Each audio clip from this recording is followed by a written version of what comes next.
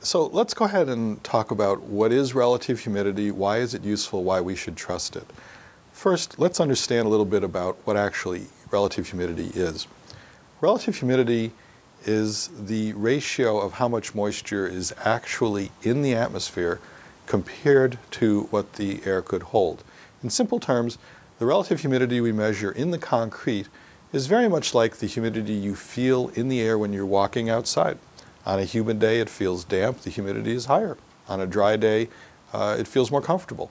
And that's exactly what's going on in a hole that we might drill into the concrete. Technically speaking, relative humidity is the ratio of the actual pressure of water vapor in the air compared to saturation water vapor. So again, it's generally speaking, it is the amount of moisture that we're feeling in the air compared to what the air could hold if it were saturated.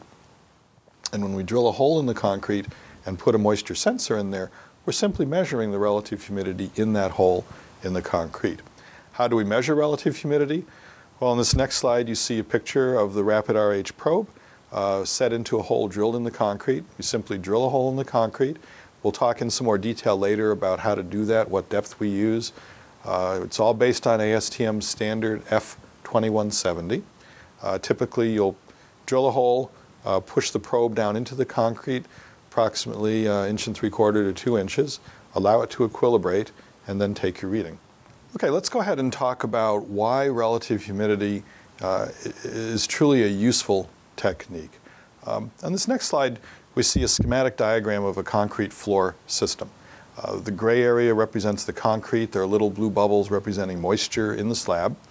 Underneath the slab, there's a vapor retarder. And the idea with the vapor retarder is it cuts off communication of moisture between the subbase and the concrete. So there's no passage of moisture, or very little passage of moisture, from the ground up into the slab. And we're only concerned with the drying out of the concrete itself. At the top of the picture, we see a bubble that indicates the drying rate of the concrete at the surface depends on three things. First of all, the relative humidity in the air over the concrete, the temperature, and the airflow across the surface. So if we want to maximize the drying of a concrete slab, the things we're going to do are have a dry environment, lowest relative humidity possible over the floor, warmer air, and move the air around. If we can do those three things, we can accelerate the drying of the floor. Now, in a building under construction, before it's all closed in, those ambient conditions are going to change day by day. Some days it's going to be cooler and drier, and some days it might be warmer and wetter. Humidity is actually going to flow from the air into the concrete when the air is damper and the concrete is drier. And when the air is drier, then the concrete moisture will move out of the concrete. So day by day, hour by hour, you'll find moisture moving in and out of the concrete. And we have a slide that we'll look at in a few minutes that shows that in a little more detail. On the next slide, you see that the concrete is beginning to dry, and schematically we represent that by moisture in the concrete moving out at the surface. Now, there's actually three different regimens that the concrete goes through in the process of drying. First, beginning when the concrete is wet and freshly placed and it's full of liquid water, that liquid water has to evaporate at the surface. Eventually, when that liquid water at the surface is gone, liquid water a little deeper down begins to move, and eventually moisture vapor diffuses from deep in the concrete up through the concrete and evaporates at the surface. But what you take away from this is that the concrete must dry at the surface first before moisture can move out from deeper down.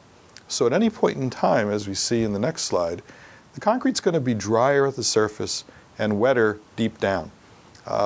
This is true for virtually any concrete slab after it's been drying for anywhere from a few days to many months.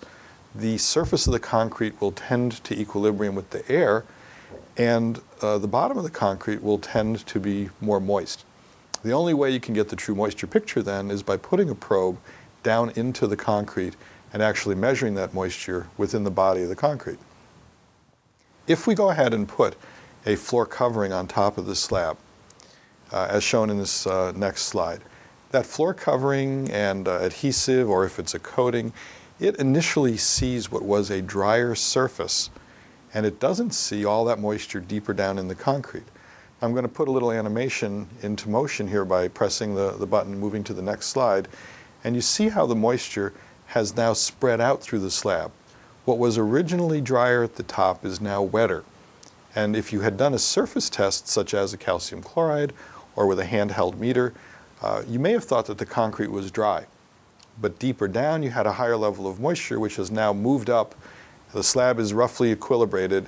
And if the slab is at the same temperature top to bottom, the moisture eventually will be the same top to bottom. In the real world, we find that there's a very slight gradient, maybe 1 or 2 or 3% drier at the top underneath floor coverings or coatings, and a little wetter deeper down at the bottom. And the reason is the bottom of the floor slab is usually a little cooler than the surface because it's in contact with the soil or subbase. On the next slide, what we're going to show you is where to put the relative humidity probe and why do we put it at a particular depth. This slide shows the distribution of moisture from the top of the concrete deeper down. And you can see that it's drier at the top and wetter at the bottom.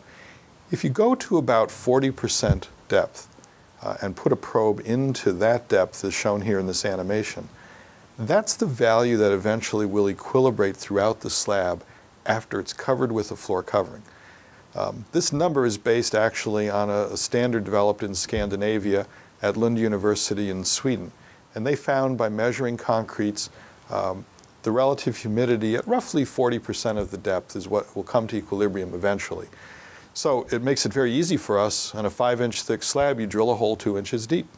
If the slab is a little deeper, you drill a little bit deeper. And that way you measure the true moisture picture that will eventually be seen by the floor covering or the adhesive or the coating at the surface.